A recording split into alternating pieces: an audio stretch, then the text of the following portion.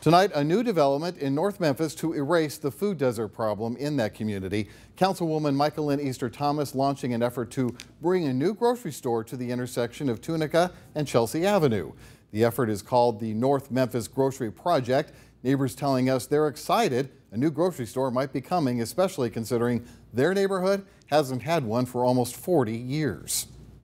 I'm excited about it. I won't have to drive all the way to Kroger. I won't have to drive all the way to Superload, Save a Lot. I can shop right in my own community.